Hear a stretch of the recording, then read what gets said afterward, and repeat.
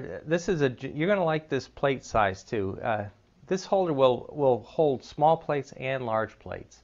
It's kind of a generic size. It's kind of neat. And we don't use any hinges. We're just going to interlace them. You'll see that in a second. You can use a scroll saw like I have here, or a reciprocating saw, or even one of these handheld jobs. I got to tell you though, I really do like the scroll saw the best. As far as simplicity goes, you can't get any easier than this. You're going to need two boards, and they're 5.5 inches across and 7 3/4 inches down. And we're going to stack cut this, so it's even going to get easier. We're going to cut the two boards together at the same time, and you'll see how that goes.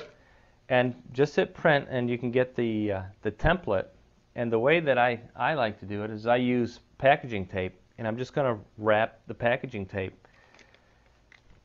Let's give it a shot.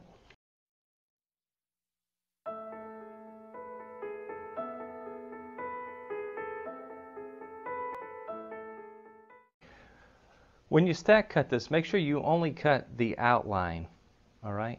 Don't cut this groove or the groove that's going to come in, because those are going to be two different cuts, so we'll break it apart. But you'll see, this is a super easy, fun project. You're going to like it. All right, let's get going.